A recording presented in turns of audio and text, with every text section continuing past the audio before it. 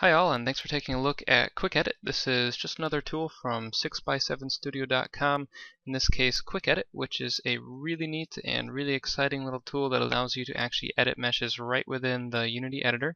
So all I have to do is select the mesh, type in a name like this here, click on the edit button, and just like that it drops on little points on the verts and I can move it around. Very simple, but obviously has a lot of really cool uses. If you get a mesh from an artist and you need to edit it but you don't have, it might be a proprietary format like 3D Max or Maya or Blender, anything like that, you can just edit it real quick and simple right in the Unity editor. Something especially neat about this is that you can now edit it using a copy, which is the first button here. Just makes a copy of the original mesh, and then as you can see over here on the right, it actually saves it right into the meshes folder in the 6x7 QuickEdit meshes folder, and that makes a copy of it that you can then edit again as much as you want, or you can just edit the shared mesh. So then any object with the same mesh will keep updating. So just to do a little demonstration on that, let's go ahead and select something a little more interesting like the tail here. Make a copy of this. And one thing you'll notice is if you have a mesh with a lot of verts like this, it might take a second or two to get ready, but no big deal. It's just placing all the vert points. So I can select these.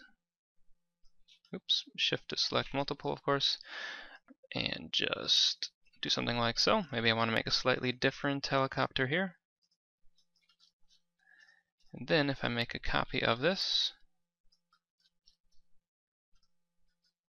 and I edit the shared mesh, so the mesh that these two are sharing now, and it gives a little warning saying, of course, if you edit this one, all the others will be edited at once. And now, maybe I suddenly realize I want to bring this tail section backwards a bit for some reason. Just got to do it. Now, as I move this, the other one, of course, updates in real time with it, or maybe forward looks cooler. Just like that. So now I've made a nice variety of this originally just one single mesh. And lastly, just to really demonstrate entirely how this works, so then let's say I want to make a final version, or maybe just another that is slightly different, but I don't want to edit these two. That's again where, type in a different name and click on the copy mesh and then edit button. So this will make yet another copy of the mesh, and I can edit this without fear of changing the others. So make this one go real crazy or something. So again, great little tool, especially for editing meshes you otherwise couldn't. You could just try out how a certain mesh might look in the editor without having to go all the way back to your editor tool if you have it, or I mean like something like 3D Max or Maya, etc. Do it right in Unity, see how it's going to look, give it a good test, all that. So great, super handy tool.